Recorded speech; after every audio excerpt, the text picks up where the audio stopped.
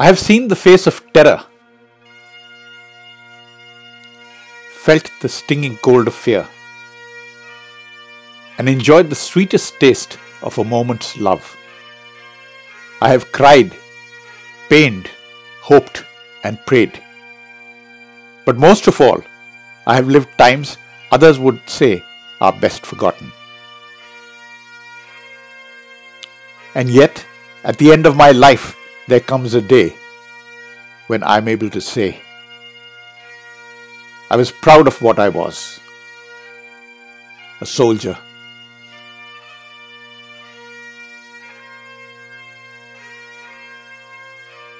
Understanding the Battle of Chamb, 1971, an area we have lost repeatedly in 1948 when it was retaken, 1965 when it was handed back again in February 1966 after the ceasefire, and 1971 where it was magnanimously given after we had won a war.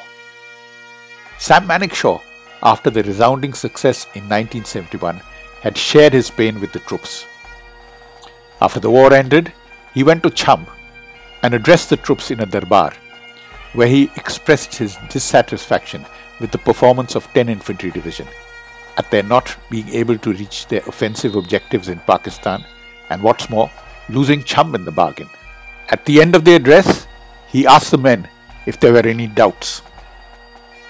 A Havaldar from the Regiment of Artillery got up and asked the Chief of Army Staff, "Sir, if you wanted to see us in Pakistan, why did you declare the ceasefire?"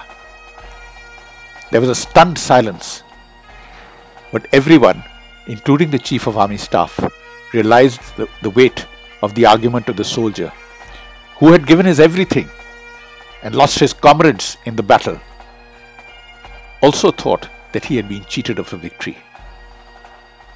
And yet, someone has to take responsibility for what has happened. From such an advantageous position, both from the military and the political points of view, how did the army and the politicians manage to lose Chamb? The army fights in units and regiments. Field Marshal Weber said, "A regiment is more than a mere organization. It is in truth a family, with its ancestors and descendants, its pride and possessions, and through all its vicissitudes, has a strong sense of community and continuity."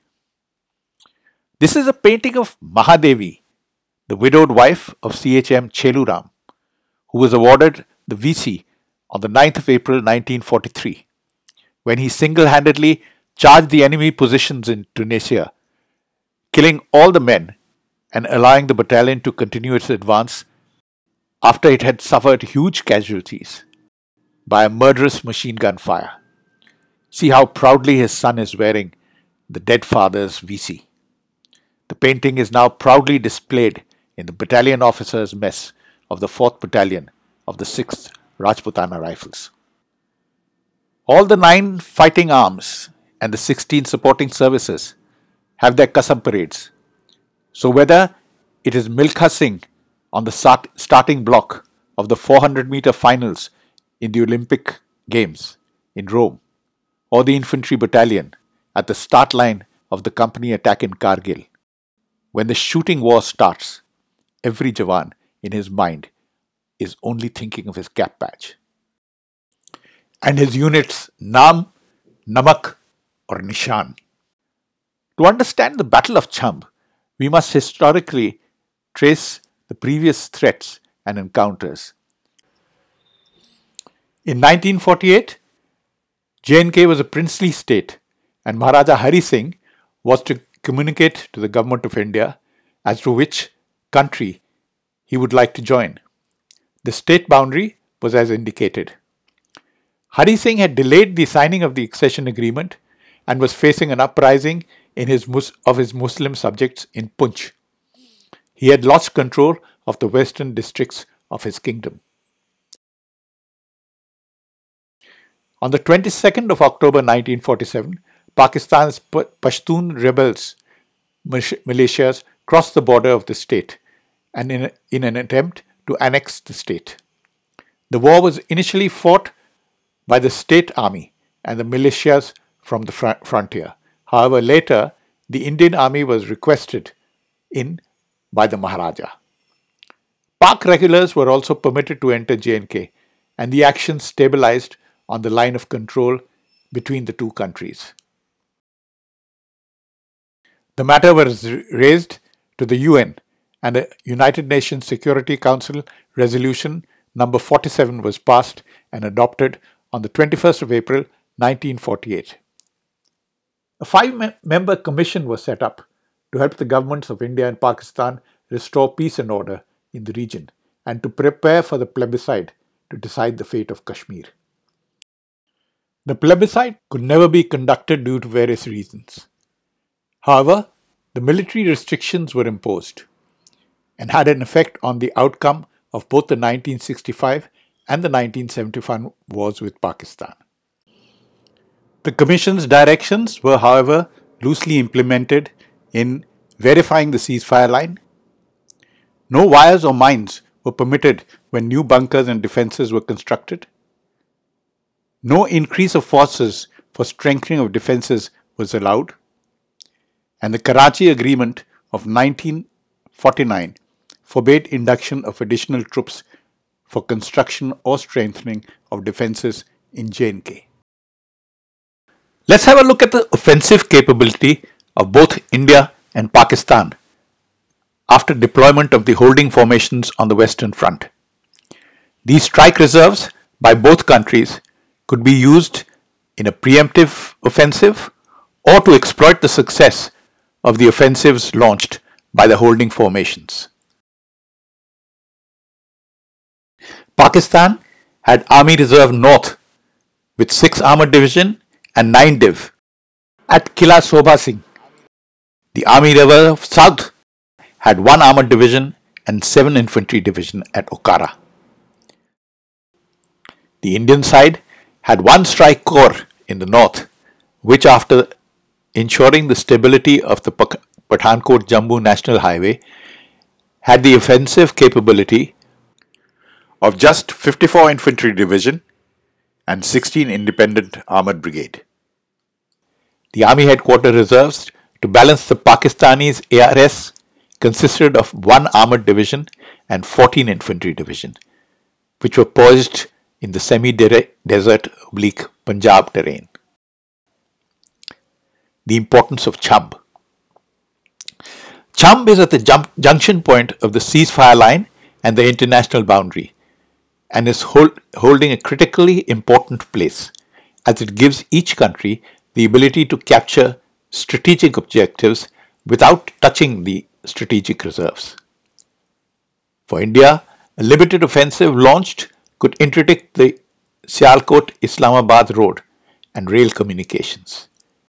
For Pakistan, the capture of Akhnur would affect to isolate 25 Infantry Division right up to Poonch, as also open a new threat to Jammu from the northwest. A few important terrain aspects. The terrain is typical of the foothills of J&K.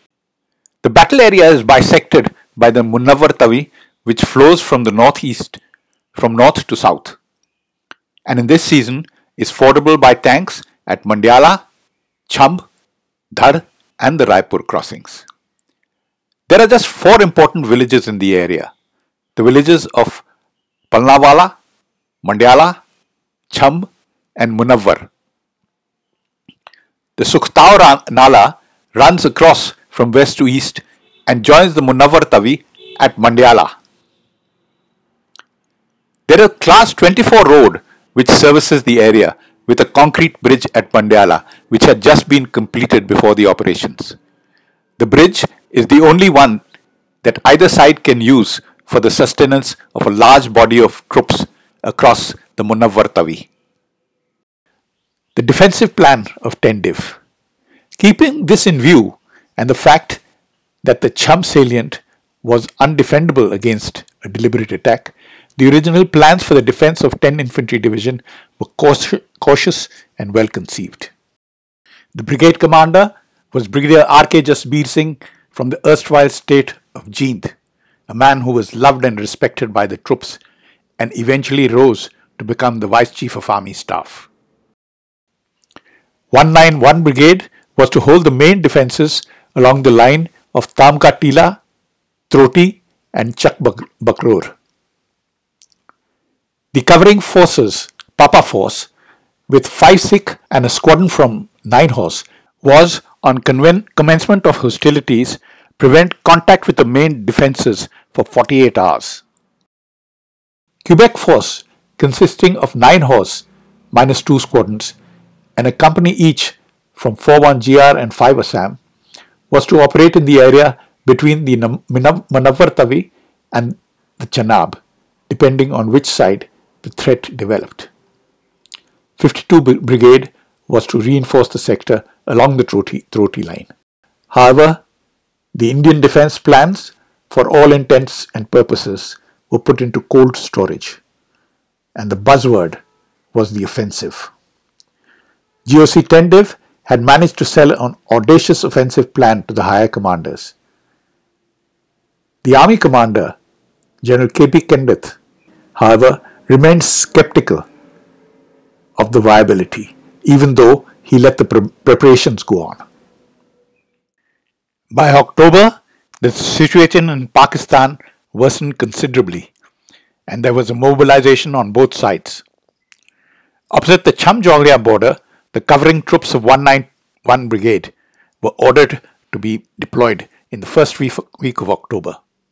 It was also a time when 1 corps was ordered to be inducted into the sector. On 7th October, whilst the GOC 1 Corps was crossing the Ravi on the ferry at Thakurpur, he had met the GOC, Major General Sukhwant Singh, and made his oft-quoted remark, "Our weakest moment is now. In another week, General Yahya Khan would have missed the opportunity." Since there was an acute shortage of defence stores, a considerable amount of improvisation had to be undertaken. By mid-October, at an operational briefing to the Corps Commander at the Headquarter 191 Brigade, Brigadier Jasbir Singh, in his intelligence appreciation, had said that his contact troops and local intelligence sources had identified 20 Infantry Brigade, 4 AK Brigade, 2 regiments of armour, elements of a heavy artillery regiment, and integrated artillery regiments of the 2 brigades opposite him. It must be remembered that at this time, the border was still open. There was no barbed wire fencing. Marriages across the border were still taking place, and the border was controlled by the BSF, whose control had just about stabilized, and the J&K police. GOC 15 Corps, however, stated that only 20 Infantry Brigade and a squadron of Sherman tanks need be inspected. The RNAW had also confirmed that the main threat to 15 Corps would be in the Poonch sector. Induction of fresh troops continued. However, with the further ground inputs, GOC Tendiv revised his opinion on the park dispositions and advocated a more cautious approach. The evolving operational plan. On 1st November, the Chief of Army Staff visited the sector and offensives were discussed with the field commanders. The following additional troops were made available by the Chief of Army Staff: 72 Armoured Regiment, 2 Independent Armoured Squadron, a Medium Artillery Regiment, and an Engineer Regiment. After further discussions on the recommendations and insistence of the Corps Commander and the Divisional Commanders, the Chief of Army Staff agreed to permit the deployment of the remainder of 191 Brigade across the Manawar Tavi in the firm base. It must be pointed out here that the GOC Western Command was not happy with the deployment of 191 Brigade across the Tavi in an undefendable salient and put his apprehensions across to the Chief of Army Staff. However, he was overruled by the Chief of Army Staff as it gave a smoother launch to the offensive at a slight tactical disadvantage. And this is the deployment of the firm base that emerged at the end of the month. The division was well poised for its induction and breakout. The fighting arms were poised well forward, and even the engineer companies were holding ground in the 191 Brigade sector. 52 Brigade was biased towards the Nadala salient, and a para-commando company was also holding ground. 58 GR X-68 Brigade had been placed under Command 10 Infantry Division. The BSF battalions were relieved of their frontline duties. Mines were laid in front of the FDLs and on either side of the Munawwar Tawi. However, there are two major points that deserve critique. Firstly, the approach from the Nadala salient was boggy and did not favor the employment of large-scale forces vis-à-vis the northwest thrust. Too much credence has been given to this not so dangerous approach. Secondly, nothing had been done to strengthen the firm base itself and give depth to it from the main direction of attack, that is from the southwest. The unmined defences of 5 Assam, sited on flat ground, were highly vulnerable. By the time the corrective action was taken, it was too late. The Pakistani plan of attack was basically a repeat of their successful plan of 1965. They expected the same covering troops west of the Munawwar Tawi and the main defences to be based on the Troti Chakbakror line. The plan was that 7 AK Brigade was to engage the hilly terrain held by 80 Infantry Brigade and 28 Infantry Brigades. 4 AK Brigade was to capture the area astride the Sukhtao Nala and Mandyala Heights and establish a bridgehead east of the Tawi. 66 Brigade was to capture the Guda and Fagla and link up with 4 AK Brigade in the bridgehead in Mandyala and the Chamb crossing. The Armoured Brigade was then to break out from the bridgehead by first light of 4th December and having captured Palawala to exploit eastwards. 111 Infantry Brigade, after having reduced the BOPs, was to capture the area of 303 and Chamb. 20 Infantry Brigade was to capture the area of Munawwar, Jhanda and link up with 111 Brigade at Chamb. With the limited assault bridging capability of those days, the plan gives credence to the bridging site at Chamb. Commencement of operations. On the morning of 3rd December, approximately a squadron of Sherman tanks was deployed opposite Munawwar and Jhanda between Hanj and Barela. All Pakistani villages were reported to have been evacuated. The news that Pakistan had attacked our airfields at Amritsar, Pathankot and Srinagar and that we were at a state of war was conveyed to us at 1830 hours. By midnight, the enemy had made contact with the main defences of 5 Sikh and 5 Assam through infiltration. All the available armour was deployed in an arc extending from Moel to Mannawar, except for the 2 tanks of the SHQ which were placed at Guda. In the meantime, reports had been trickling in from 28 Infantry Brigade positions north of Deva of enemy armour and infantry columns moving towards Guda and Mandyala. At 12:30 hours, the position at Mandyala North was reported to have been overrun, with the remnants of the platoon having fallen back to Mandyala South. 7th Kumaon X-68 Brigade was ordered to counterattack Mandyala North. A Group 9 para-commandos was sidestepped to Mandala East. Since 7 Kumaon X-68 Brigade was late, the Commander 191 Brigade decided to counterattack Mandala North with a company less a platoon from Malke camp, but this was eventually unsuccessful. In the afternoon, the enemy attacked Phagla and Point 303 in a determined bid to effect a link-up with the Azad Kashmir Brigade. Air support was asked for.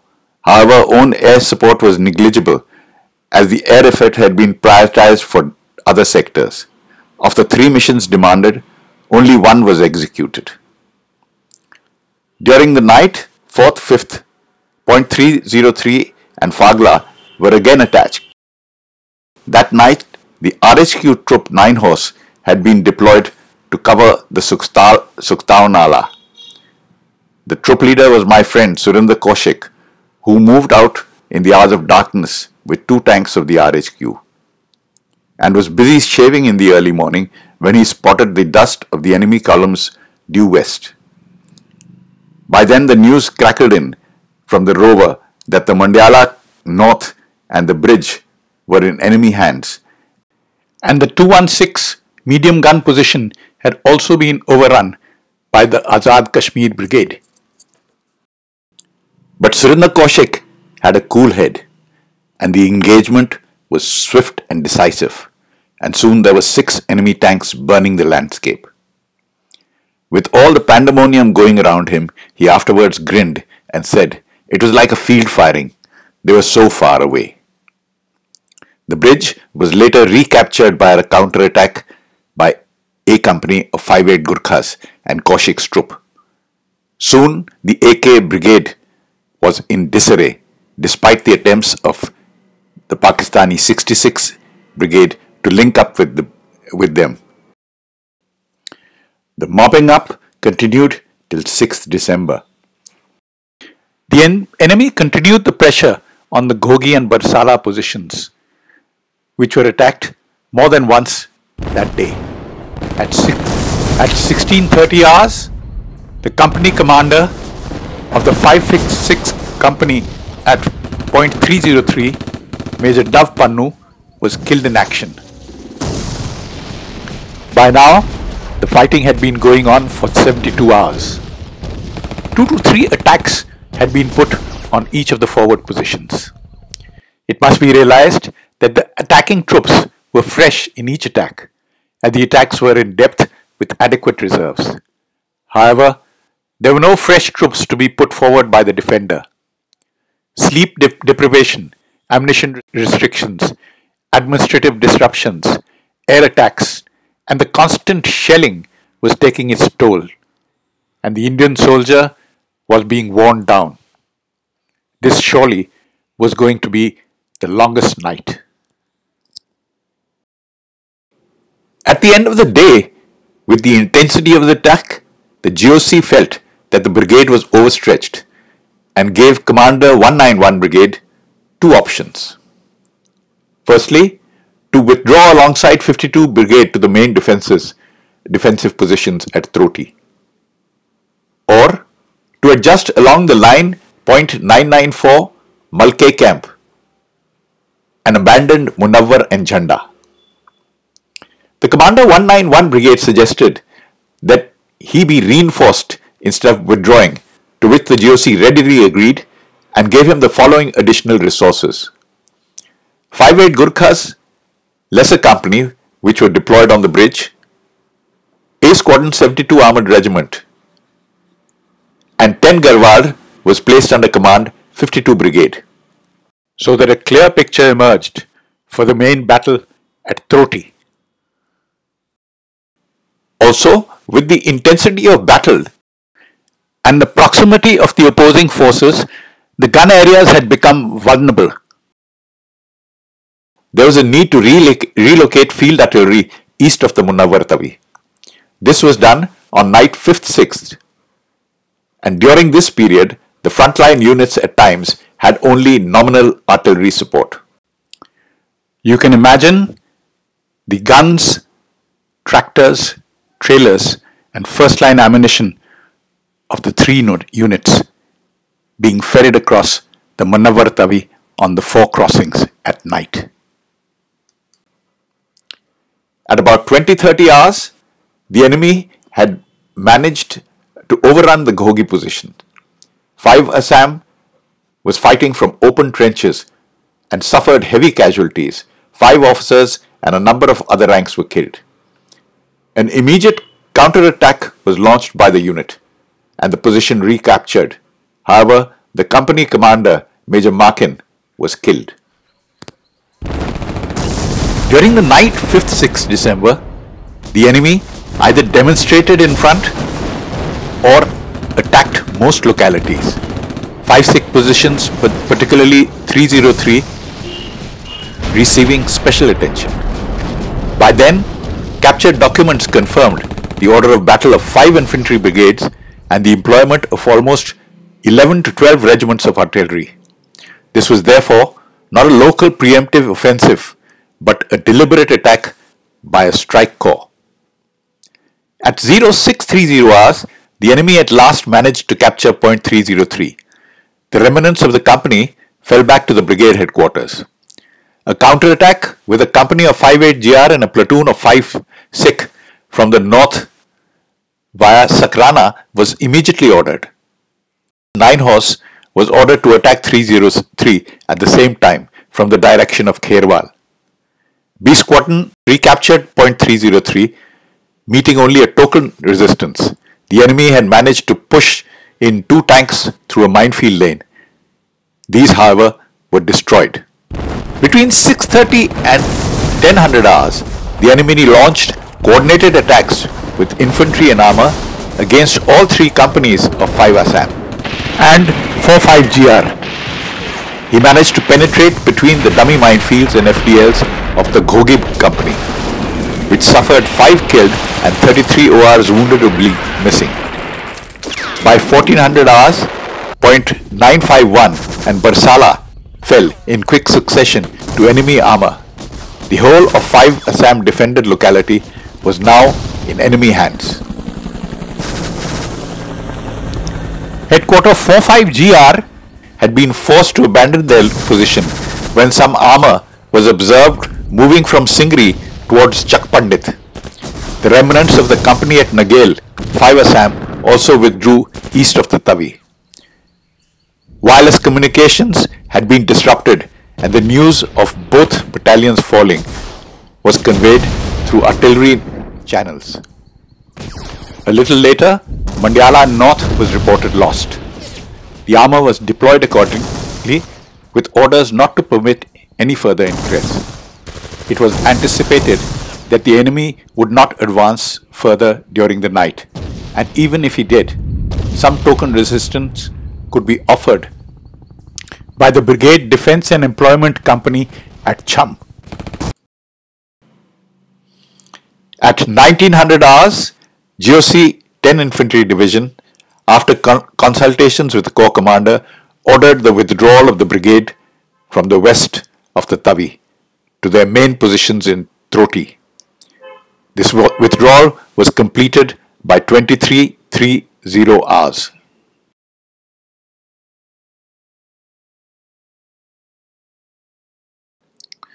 To pick up the battle seamlessly, the GOC had deployed 68 Infantry Brigade along the eastern bank of the Tavi, with 7 Kumaon holding the Mandyala crossing, 58GR astride the road, and 9 Jats on the Dhad crossing. 10 Garwar Rifles X-62 Brigade was responsible for the Raipur crossing area south of the brigade, so that the brigade picked up the battle seamlessly at Troti. However, the enemy did not make any progress during the night of the 6-7 December. The area west of the Tavi was finally occupied in the early morning of 8th December. The time plan for the enemy attack had been completely upset. However, in the morning, the GOC ordered the Commander 23 Armoured Brigade to capture Palanwala as planned and desired the attack be launched within 90 minutes. However, The attack could not be launched as the brigade was not balanced. The artillery began its bombardment as per schedule at 0030 hours and continued till 0130 hours, but the attack did not materialize.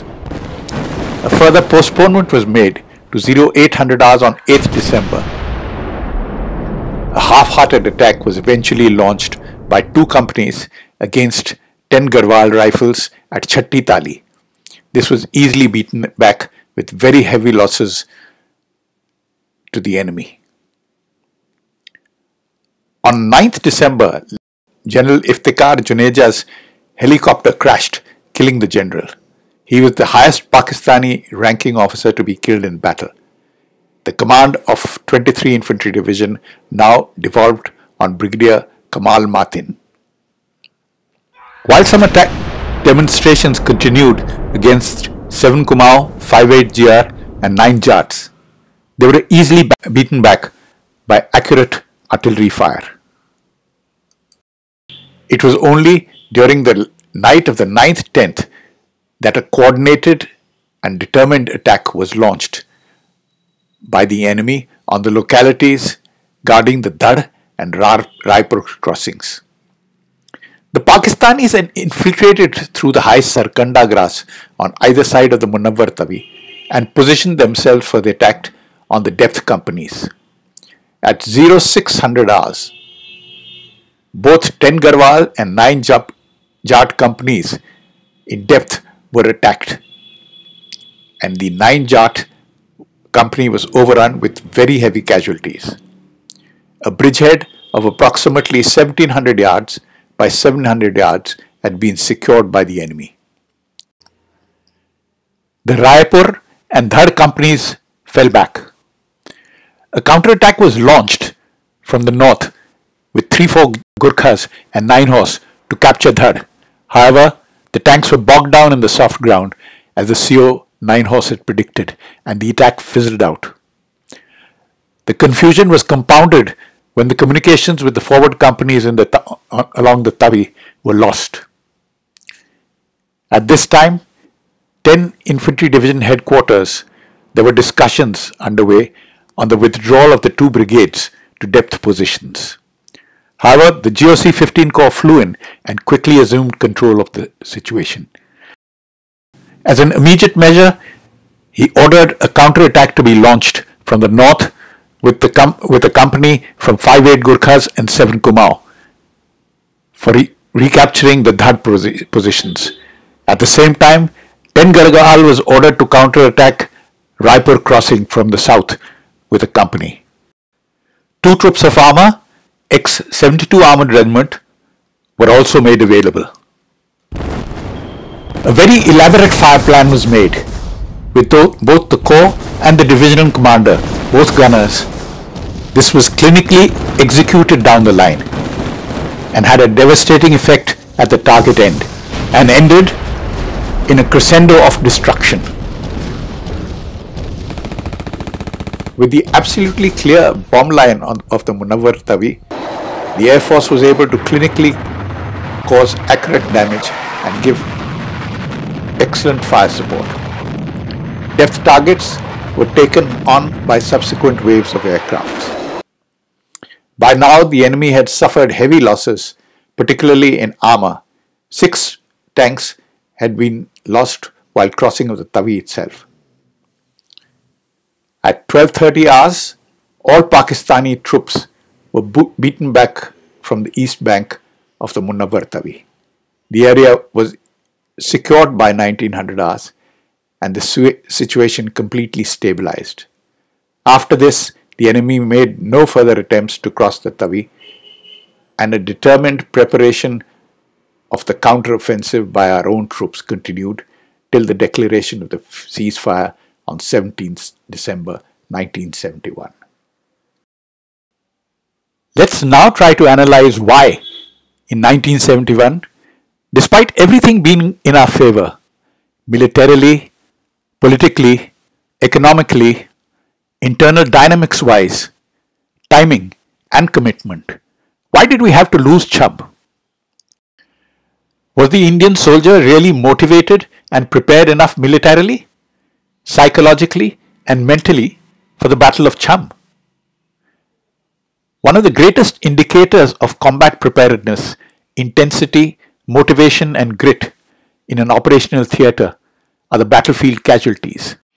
Let's do a casualty analysis across the entire Western Command theatre during 1971.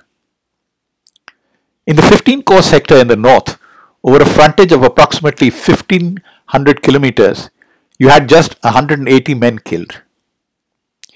In the 1 Corps, with the offensive in Shakargarh, where the entire corps was used, you had just 300 men killed.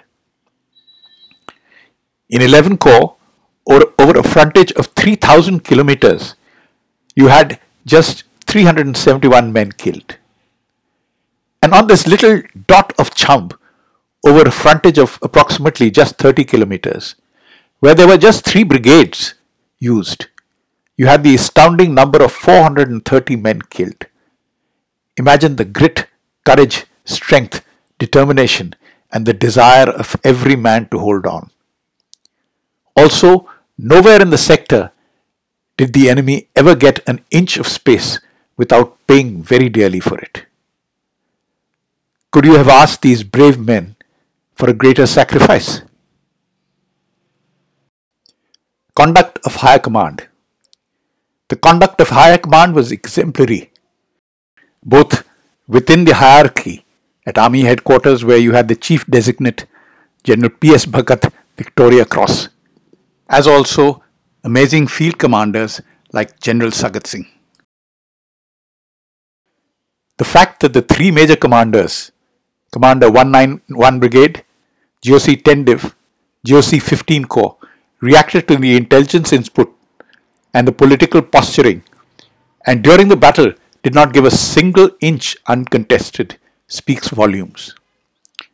There was never a place on the entire battlefield front where the enemy reached absolutely uncontested. It speaks volumes for the reactions and the use of reserves. The fact that all reached the equivalent rank of an army commander reiterates the confidence in the system. The Research and Analysis Wing and its performance. The French intelligence chief, Alexandre Ranches, regards Cow, our RNAW chief in 1971, as one of the 5 greatest intelligence chiefs of the 1970s. RNAW carried out several critical functions during the 1971 war. It supplied crucial information to the army and the government that aided both the diplomatic and the on-ground decisions. Through the 18-month run-up to the 1971 war, Cow delivered relentlessly with the Mukti Bahini and the handling of East Pakistan. However, in a very fluid situation in West Pakistan, the Punjabi Musalman Sikh was misread, as despite the intelligence being received by the army from their ground commanders, the RNAW assessment confirmed that the main strike in the 15 Corps sector would be in the hill sector and not anywhere in the plains. Had the main threat assessment been correct, the Munawar Tabi salient itself would have been stoutly defended for a much longer time, as 68 Brigade would have been used for the counter-attacks and stabilization of 191 Brigade in the salient, for which it had been specifically tasked, instead of being left out of the initial battle at Akhnur. Political direction. The government, throughout the run-up to the operations, had planned a preemptive strike in the J&K sector. On 1st December, 10-div operational deployment became a compromise between the offensive and the defensive posture. Maps, plans, psych and mobility, which were geared up for the offensive tasking for 3 months, were changed in a flash. Numerically, in the last 3 months, the task of 191 Brigade alone was changed 4 times, and the defensive task finally spelled out on the 1st of December, just 2 days before the commencement of the operations. General Clausewitz, on his publication on war, had said that the object of war is not victory, but enduring peace. Most wars fall short of these standards. The Indo-Pak conflict in 1971 certainly did not achieve peace.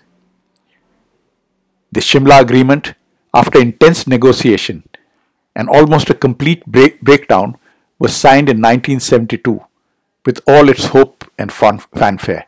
However, for all the soldiers who fought in J&K, it was a body blow because of the inclusion of Clause 6 of the agreement, which said, let each side retain the territory captured by each other in the Jammu and Kashmir while withdrawing to their own side of the international border. Clause 6, Sections 4 and 5 of the Shimla Agreement. However, for the soldiers who were killed in action and their families, there will be no reprieve until the return of Chamb.